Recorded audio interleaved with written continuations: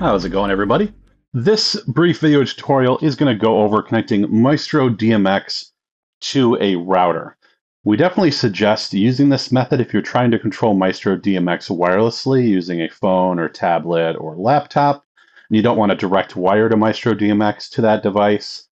Definitely suggest using a router for that purpose. MaestroDMX does have Wi-Fi through that Wi-Fi dongle, but that dongle is an older model dongle. It has limited features for wireless connectivity. It also only supports older legacy security modes.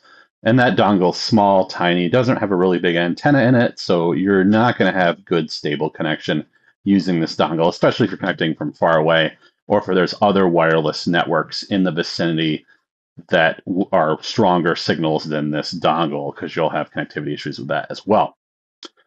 So in this method, we're going to have a MaestroDMX, and we have our portable router here. With this example, I am using the GL-iNet line of portable routers. This is their MT3000 model. This is a Wi-Fi 6 router, a little more expensive. They do make a AC router that is a lot cheaper, $35 US, versus this model, which is around $85 US.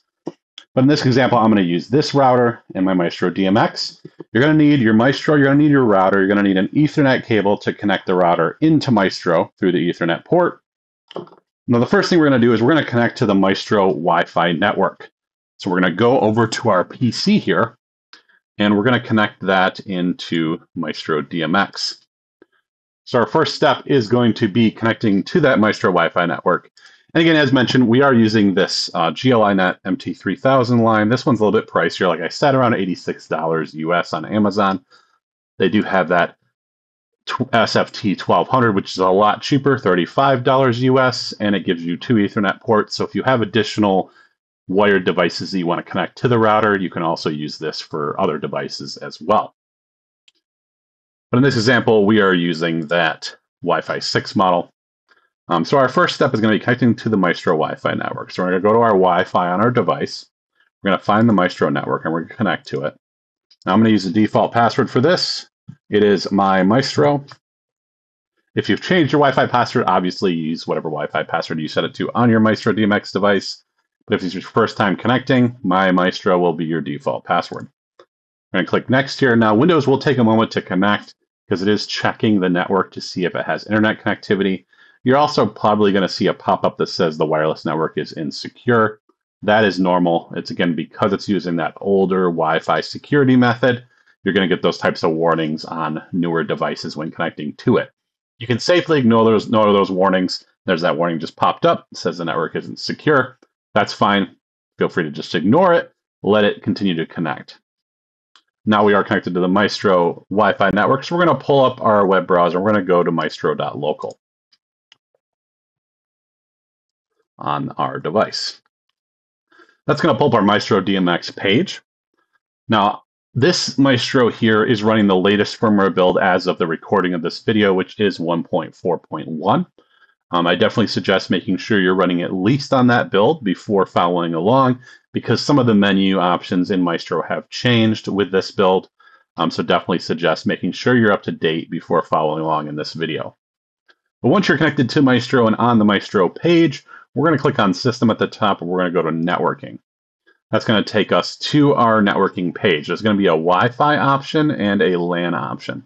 The Wi-Fi option is making changes to the built-in Wi-Fi on that MaestroDMX. The LAN option is for adjusting the Ethernet port, and we're going to make our changes within the LAN tab here. So by default, when you first get your MaestroDMX, it's going to be set to a static IP, which is going to be 10.0.0.200. We want to switch that over to DHCP because we're going to have our router give an IP address to Maestro. So once you're on the LAN page, under IP mode, you're going to click the drop-down and change that option from static IP to DHCP. Once you've done that, you're going to click on Update Network Interfaces at the bottom. That's going to bring up a pop-up window confirming that you want to make those changes. Just click Yes, and then you'll get a green box at the bottom once the changes have been applied. That confirms that you've switched it over to DHCP. Now we're going to go back over to our router and our MaestroDMX, and we're going to connect Maestro into our router using that Ethernet cable.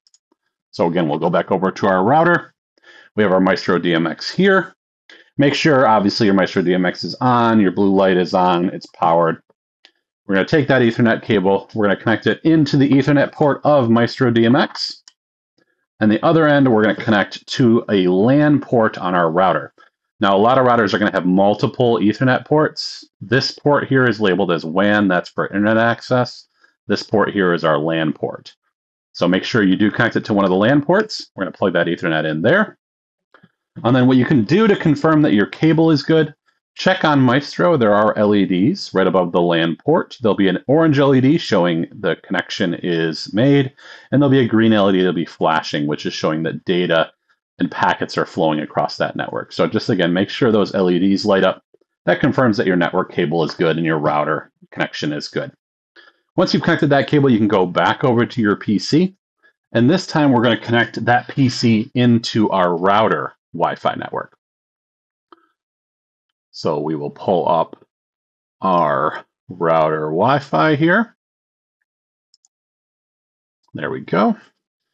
And we're going to connect to that router Wi-Fi network. So we're going to go back to Wi-Fi on our device. We're going to find our router, which mine is called JodyJ Repeater.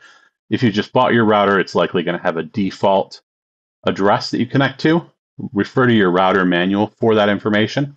Should give you the Wi-Fi SSID and the password.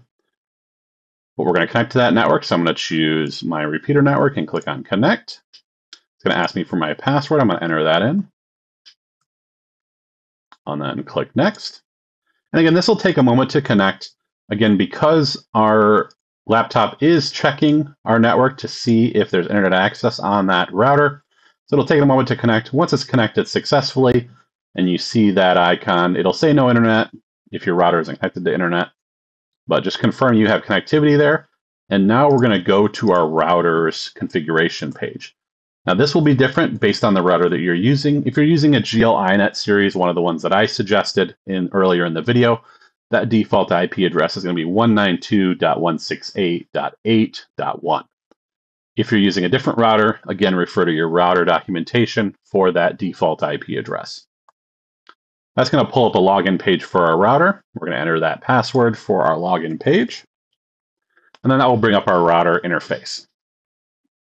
Once you're in the router interface, you're going to need to go to a page that shows connected clients. So on the GL-iNet series, that's going to be the Clients tab. If you're using another router from a different manufacturer, refer to the router documentation for where to go to see connected clients.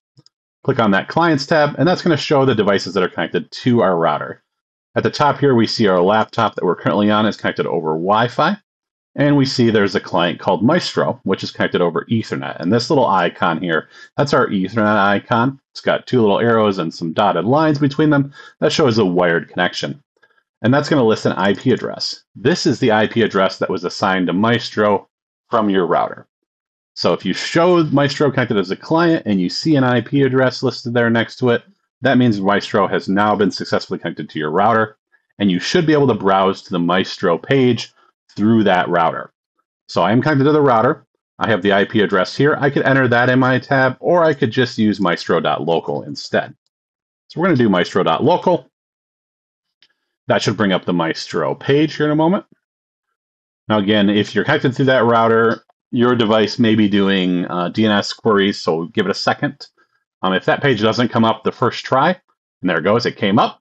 But if it doesn't come up, you can always use that IP address instead of maestro.local. But most of the time, maestro.local should work through your router. But again, if not, use that IP address that was assigned to it from your router. And we can confirm that Maestro has that IP assigned by going again to System, Networking, and now we'll see under DHCP, there's that IP that was assigned from our router listed right there under DHCP. It's got the right subnet mask, and the gateway is our router's IP address. As long as you see those entries in there, that IP was assigned successfully to Maestro. And again, if you don't want to use maestro.local, you can always use that IP address instead to connect to your Maestro unit. But again, this was a simple guide for connecting Maestro to a router. Hopefully this was helpful for those of you that are looking for this type of a setup. Again, if any questions do come up, don't hesitate to reach out to us through our support page. There is a form directly on that page where you can submit a ticket. Or you can email us directly at support@maestrodmx.com. Thank you.